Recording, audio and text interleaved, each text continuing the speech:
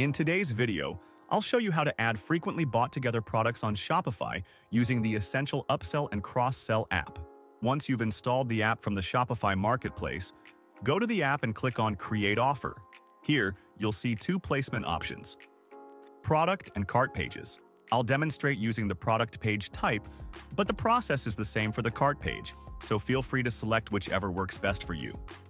First, we're in the Content tab, where you'll start by choosing your offer type. Since we're bundling products, we'll use the Frequently Bought Together option. The Offer Name field allows you to label your upsell funnel for easy reference. It's only visible to you, so keep it simple. In the Content tab, you can modify the title text, which displays above the app block.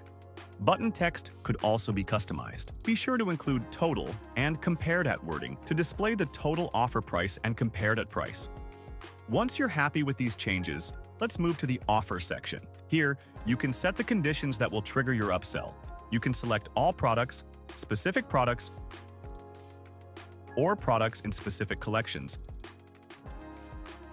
I'll go with all products. Next, choose which items to upsell. This could be specific products that align with your goals or frequently bought together items, recommended by Shopify's Search and Discovery app.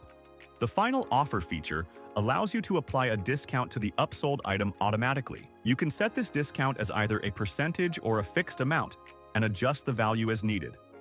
Once finished, let's move to the Design section. Here, you'll find extensive options to customize the design so the upsell fits your store's look and feel. You can select one of our pre-designed templates or fully customize the app yourself, adjusting each parameter to match your style. Whether you're building the design from scratch or just tweaking an existing template, it's all here. The Design section is modular, so you can adjust the card design, including parameters like spacing, border size, and color. Typography options allow you to set the font if you don't want to use your theme's default font, as well as sizes and colors for different elements. You can also personalize button and checkbox settings. I'm happy with the pre-designed template, so I'll move straight to the Placement section. In Placement, not much is needed. Simply click Publish, which also saves all your changes. Once published, you can preview it on your store by clicking this button. If you would like to reposition the upsell on your product page, go back to the app, open the Placement tab, and click the Reposition with App Block button. This opens your theme editor, where you can simply drag and drop the app block from the left panel to adjust its position. Thank you for watching.